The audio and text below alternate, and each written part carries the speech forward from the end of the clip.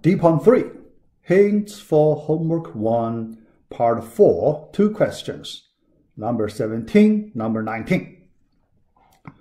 Number 17, this question. When a computation is run in vector mode on the vector hardware, it is 8 times faster than the normal mode of execution. We call the percentage of time that could be spent using vector mode this new name, percentage of vectorization. The question, what percentage of vectorization is needed to achieve a speed up of 2? So this question, we have a similar question in our comprehension question set number 2, module 2, part C, question 5. So this one, only slightly different, just some numbers are different. Yeah. So here, actually, this question is not very hard. Yeah, pretty straightforward, relatively simple. Yeah, but why I explain here, the only reason is the background. Yeah, and this one use some slightly different background. Comparing with what we learned, we use the general situation, but here it's a special situation. Yeah. Vector mode, for example. So that's about parallel computing. Okay, so the vector mode, so actually we're talking about parallel computing. This topic. Yeah. For this class, I do not plan to cover this topic because it is a big topic. So we do not have that much time. Yeah. So we focus on instruction level parallelism, not processor level parallelism. So the parallel computing, that's the processor level parallelism. Okay? Yeah. All right. But here we don't need that much background in processor level parallelism. We don't need that. We only need, just based on our existing experience. So we know a lot of computing tasks can be split into several parallel tasks. Yeah. So then if we have multiple processors, then we can distribute computation tasks in those parallel processors. Then we can get faster performance. Yeah. That background is enough. Yeah. Then, when we come back to our general situation, yeah, we can use our general description in the speed up context. Here we have the same speed up context. Yeah, we just use that. Okay, so here the 10 times, this is the local speed up. Okay, yeah. This 2.4, the global speed up. All right, yeah. Then percentage of vectorization, that is our FEN, right? If you connect, these concepts to our usual notations, then you just apply our standard formula. Okay, yeah. Here, based on the solution in our comprehension questions, we have this equation. This is our standard formula. So the global speed up, local speed up, F, right?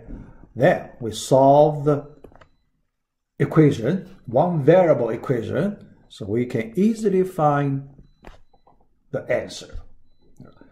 So you just do the same way, you can solve question number 17 easily. Yeah. All right. So that's this question. Yeah.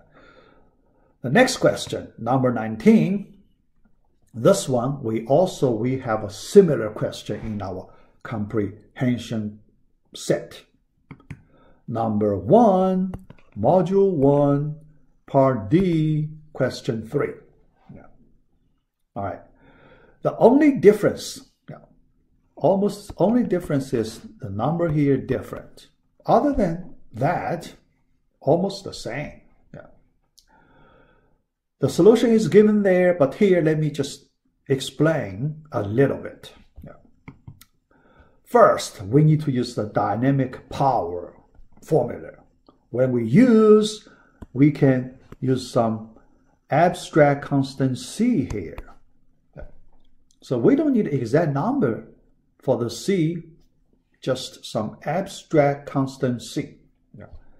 So then we can represent as C times V squared times frequency F. Okay. All right. So when we write the original, before any change, because we want to do comparison, okay?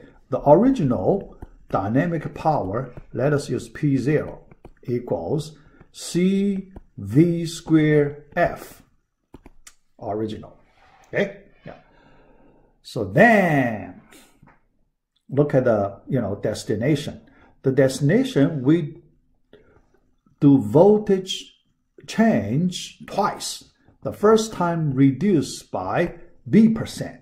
The second time increased by B%.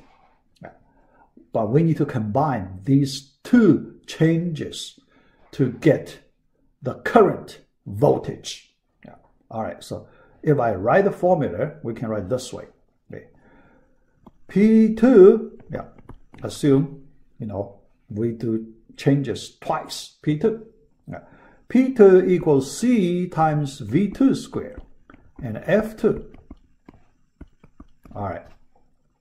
V2, based on the given condition, 1 minus B%. For convenience, we can drop that percent. Okay. And increase B% from original V. Remember, we need to square it. So square, square, square. All right. Then the frequency part, we have assumption. Okay. 8% change in the voltage will result in 8% change increasing or decreasing respectively in frequency. Yeah. So that's the given assumption. So this one, if you want to ask why we have this condition, don't ask why. First, in the real world situation, we don't have this condition. We never have condition like this in the real world. The real world situation is much, much more complicated. The change could be very complex. But in that case, it is very hard to do the calculation. So I simplify the real world situation.